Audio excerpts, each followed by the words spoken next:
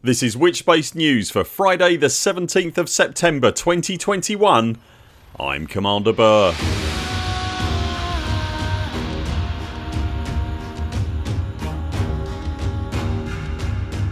In Elite Dangerous news this week, we have a useful guide for new and old players alike.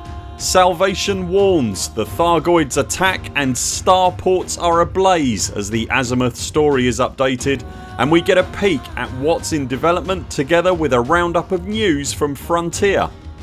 To make sure you don't miss any of our videos, hit like and subscribe. Remember to click the little bell icon and select all notifications, and to help directly support this channel you can also join our Patreon via the link in the video description. We stumbled across a really nice visual guide for new players to Elite Dangerous this week that was originally posted in 2017, but it's so information dense, some of which we didn't even know ourselves, that we thought it worth highlighting here. Compiled by Commander JonPotts, the guide is actually an aggregate of a number of diagrams and visual guides from several different commanders that all nicely coalesce into one fantastic reference, covering subjects as diverse as the cockpit layout, the FSS scanner and the SRV wave scanner, through to compass points and planetary navigation, how to get your SRV out of a deep hole, how to call the fuel rats, the crime and punishment system, galactic regions, different flavours of star, map and cockpit icons, and much more. It's an absolutely essential guide for the new player and a fantastic reference for everyone else. Suffice to say, it's linked in the description below. The Azimuth saga plotline that is currently playing out in the game crept forward again this week following warnings from the might be a friend might not shadowy character known as Salvation. Last week the self appointed and largely unproven Salvation issued dire warnings that the Thargoids were about to attack in the Cornsar system just over 100 light years from Sol. All this despite no significant Thargoid presence anywhere in the region and absolutely no warnings from the Aegis Eagle Eye early warning system. Tharg's Day morning rolled around, and when the servers returned, sure enough 2 starports in the Cornsar system are ablaze, the apparent victims of a Thargoid attack. What was lacking in the affected system was any other signs of Thargoid activity. No AX conflict zones are present in Cornsar or any systems nearby. In a post to the AXI Discord, community manager Zach confirmed that the lack of AXCZs is indeed by design for lore reasons, as is a general downturn in the number of available NHSSs. The only further elaboration Zach has given is that, quote, maybe all the Thargoids haven't reached the system yet as it's quite far into human space, unquote. It's certainly odd that the furious caustic cabbages aren't visible in the general area following an attack.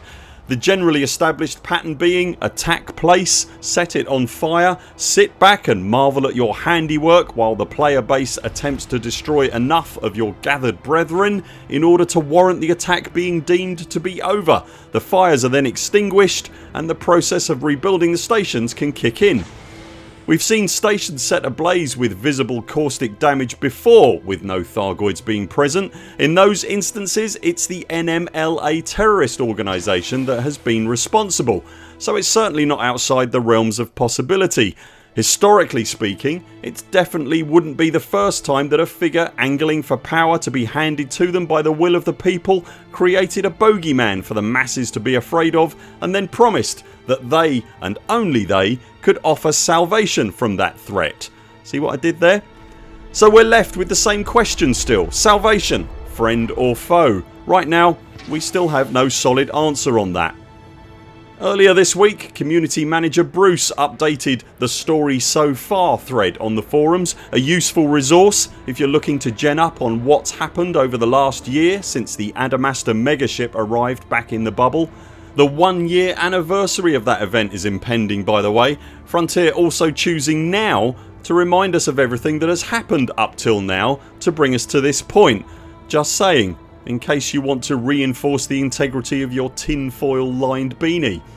If you've never participated in the burning stations thing, you probably have until Thursday at least. We created a simple guide to this before, which is linked on screen now. It's cheap and easy to get involved and is just overall really well done. You'll find the Galnet newsfeed in your ship's cockpit on the right hand panel. Probably worth keeping an eye on, particularly at the moment. Frontier is running a new event at the moment during which you can earn a Pulse Blue SRV paint job just for submitting a qualifying video. So just to be clear, you don't need to win, you just need to participate with a video worthy of being looked at by the community team judges. The specifics for a qualifying entry are linked below, but in essence you'll need to submit a 10 to 30 second YouTube video of you performing a stunt of your choosing in game, in ship, fighter, SRV or on foot, it doesn't matter, and your video could end up being featured on an upcoming live stream. Elsewhere from Frontier this week, the anticipated patch 7 to Elite Dangerous Odyssey that we reported on last week was delayed by a week to allow some further fixes for a particularly troublesome bug to make it into the patch, so look out for that in the next week. Alongside the usual raft of fixes and updates, patch 7 will also see a revamp of the surface conflict zones, introducing aerial combat with NPC ships and some all new, significantly beefed up surface to air defences. Following on from some comments made a week or so ago, Arthur revealed a work in progress image of the new Megaship concourses that are being introduced sometime after patch 7. It's difficult to pull too many specific details from the image, but it does appear that the concourses will afford views of the huge ship's exterior. It's unknown currently what specifically the concourses will bring to the game, but the team have previously mentioned them featuring facilities such as Vista Genomics. As always, when we know more about that, we'll let you know here on this very channel. Make sure you're subscribed so you don't miss a thing. Are you going to be performing a stunt to earn yourself a Pulse Blue SRV skin? Do you think Salvation is inventing bogeymen so that we can be saved from them whilst also unwittingly handing over the keys to our liberty? Let us know in the comments below. That's it for now. Thanks very much for watching. We'll be back later this week with more videos. Until then, 07 Commanders, follow the greens on the way out and do keep clear of the toast rack. We very much look forward to seeing you next time.